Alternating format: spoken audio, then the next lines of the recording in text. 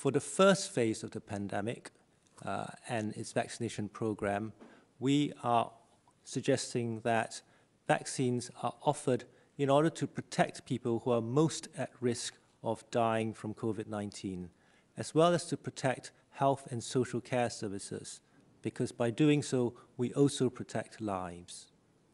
The advice is divided into two main parts.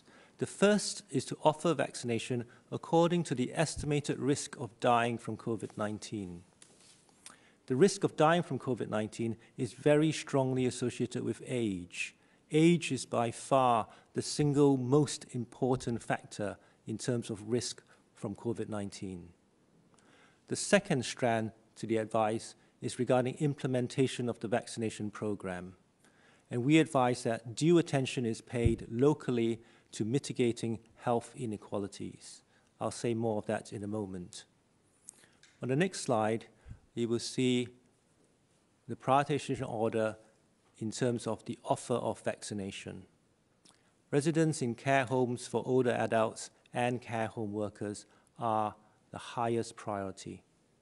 Following that are those 80 years of age and above, alongside frontline healthcare and social care workers.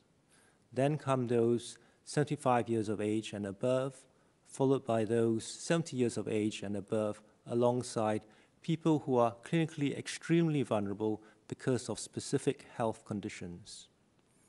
They're followed by people who are aged 65 years and above, and then individuals who are aged 16 to 64 years with underlying health conditions that also put them at risk of COVID-19, but where those conditions are not already represented in the conditions putting somebody at clinically extremely vulnerable risk.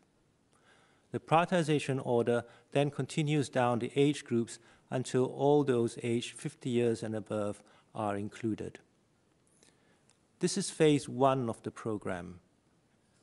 In phase one, we hope that 90 to 99% of people who are at risk of dying from COVID-19 will be included or covered. The next part of the advice relates to implementation of the program.